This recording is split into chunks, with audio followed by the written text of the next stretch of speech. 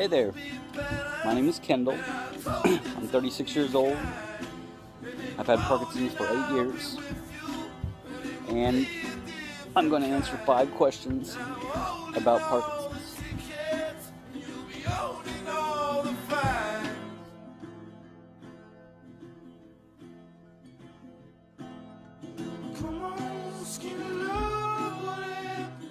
Question 1. Why do some people with Parkinson's cope better with this disease than other people with Parkinson's?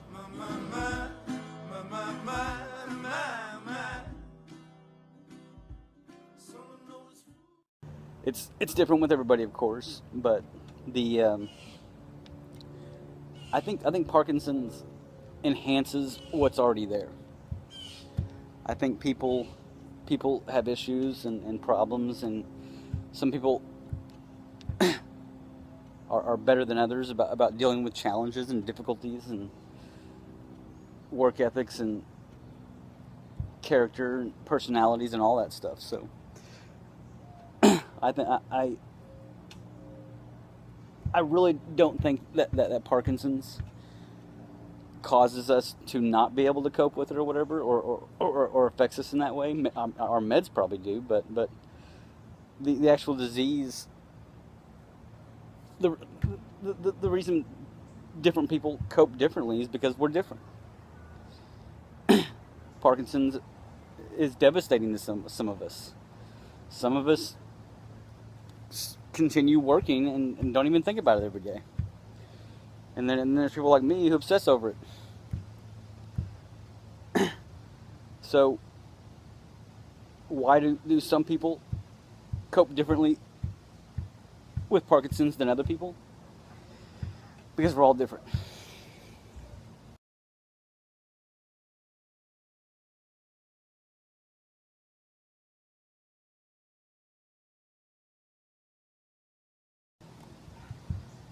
Question 2. What is a common misconception about Parkinson's? The thing that comes to my mind with this question is how people think that it's a physical disease. You can see right now my shoulders are bobbing up and down. I'm stuttering a little bit. I'm kind of in the middle of my. Actually, I think it's like. Actually, I think I actually missed my third round, but this is dyskinesia, and I think a common misconception about Parkinson's is that it's a physical disease. That's. I mean, you talk about Parkinson's awareness and getting the name Parkinson's out there so more people know about it, and that helps people put more money towards it and research and all that. But I think all these big money campaigns and whatnot, Michael J. Fox Foundation, all these professional glamorous speakers that write books and things, I think they help a bunch. They help more than I do. But I'm not sure if they're getting down to the personal level of what Parkinson's is, what it does to us. It's not physical. The physical part is the obvious part. It's the easy part. We can overcome that. What we can't overcome, well, we can, but what we all have a problem overcoming is the mental aspect. the emotional retardation that happens to us. Parkinson's freezes our brains up. It stops the chemical reactions in our brains from functioning properly. So that affects everything. It affects the physical, the mental, and the emotional. The emotional, I mean, it's like we freeze up emotionally, and we become numb, and we stop feeling emotions. we sit there when our meds wear off, and the symptoms of Parkinson's kicks in. We get slow and we get rigid, and and the same thing happens with our emotions. We stop feeling, and then our meds kick in. We start down here with no feeling, and our meds kick in, and then all of a sudden we got 500 fucking emotions coming at us, and we're pissed, and we're bipolar, and we're sad, and we're moody, and you know, that is a common misconception about Parkinson's. The physical is the easy. The hard part is the mental and the emotional.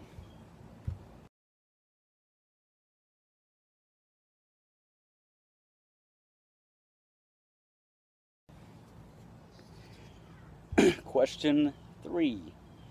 What do I think about Parkinson's awareness and the associated campaigns? I touched on this in my last question, or my last answer. This is the last question. But I think they're great. Michael J. Fox Foundation, all these big name organizations, I think they're great. they do more for Parkinson's than any of us.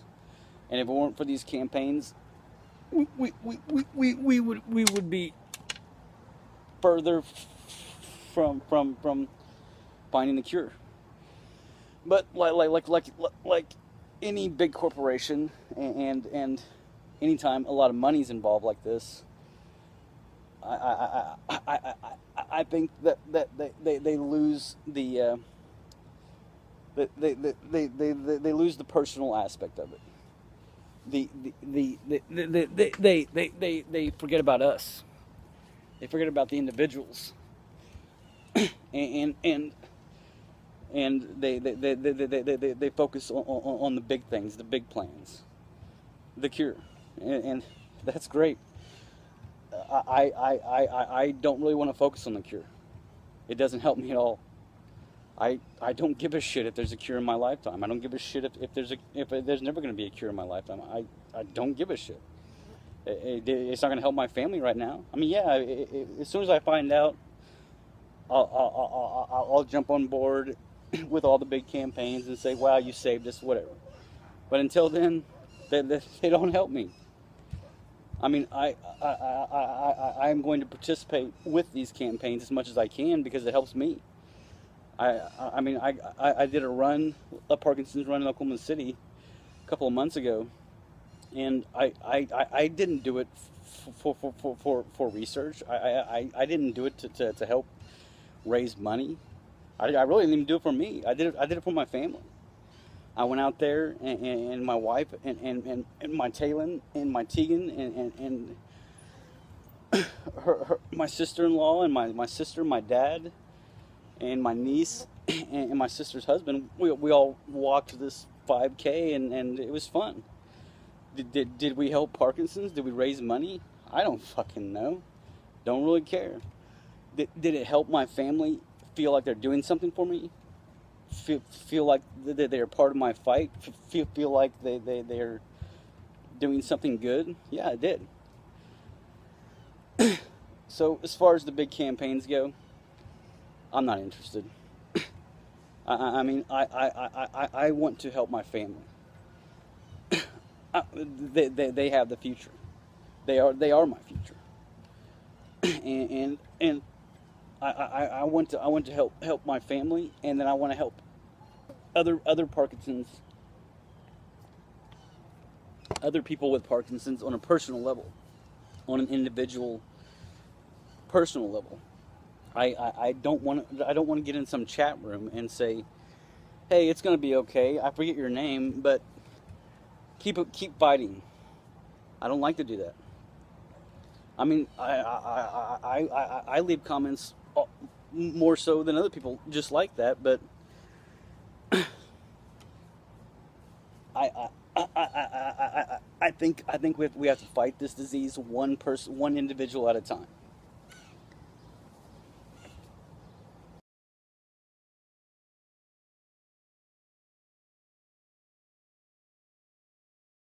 Is Parkinson's disease a mental or physical challenge? well, it's both, but like I already talked about with my other answer on the other question, the mental is the mountain. The emotional, the mental side of it, that's the challenge. The physical is just like the iceberg sticking out of the water. I have a picture on one of my groups that I made on Facebook of this big iceberg sticking out of the water, and of course the top half of the iceberg is sticking above the water, but you look down below and there's this huge iceberg, and that's the way that's the way Parkinson's is. People that don't have this disease can't relate to it. I know we've all heard that 1,000 times, but they really can't, because they're not in the water, and they're not under the water. They're in a fucking boat floating on top of the water. They're not wet. They're not freezing. They're not getting ready to drown. They're sitting there on a boat on top of the water, saying, "What's that guy's problem? He's fine. He's floating." And you know, we sit there and we look up at the boat and we say, "No, I'm drowning." So it's mental, it's emotional. The physical is easy. That's the easy part.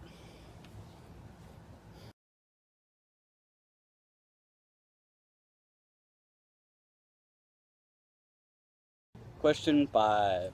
What has been the most unexpected consequence of having Parkinson's disease? Well, here's my answer. Come here, Tay. Oh.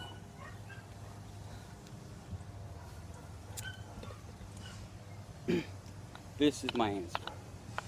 When we were first diagnosed with Parkinson's disease, we all think, what am I going to do with my life, and blah blah blah.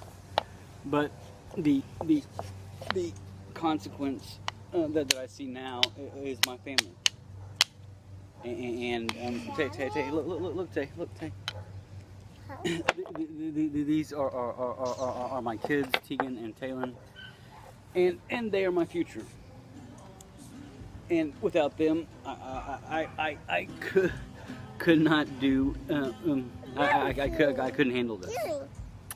And I told you to be patient, and I told you to be fine, and I told you to be balanced, and I told you to be kind. Question 1. I forgot.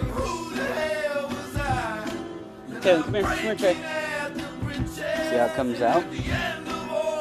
Yes, I'm smoking a cigarette, and I'm drinking rum and cranberry juice.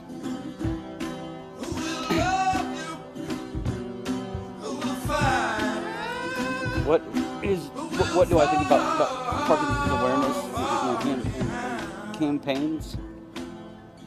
Actually, I didn't read the fucking question. What do I think about Parkinson's awareness and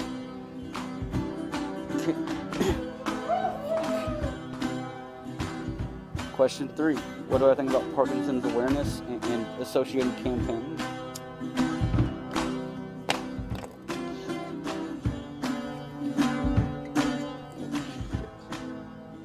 Stuck my cigarette in water.